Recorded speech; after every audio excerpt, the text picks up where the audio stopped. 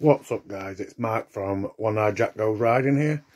Now, I know I promised to put a video up on YouTube today about the build of the bike, but unfortunately my editing software isn't very good right now, so I'm going to look into it and try and put a decent video up over the weekend. Now I've just been out for a 26 miler today and it was absolutely awesome. I can't fault the bike whatsoever. I got back to my house and I still had just over half a battery left, so that was great. It's just amazing. The things you get to see is crazy on a bike. It's absolutely crazy and I love it. So there's a couple of short clips that I'm going to show you now that I took when I were having some breaks.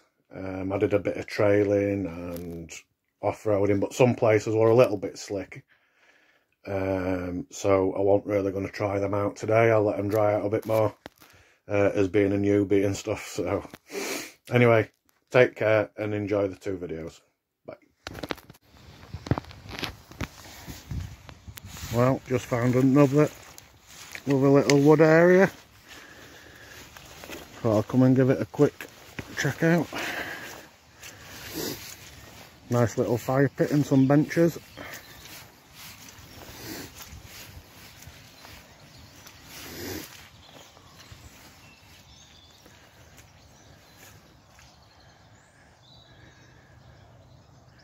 That'd be great in summer to rip here. Goes quite far, goes down that way. Goes all across and comes back round. It's good for kids and beginners. But there's a beast on the trails.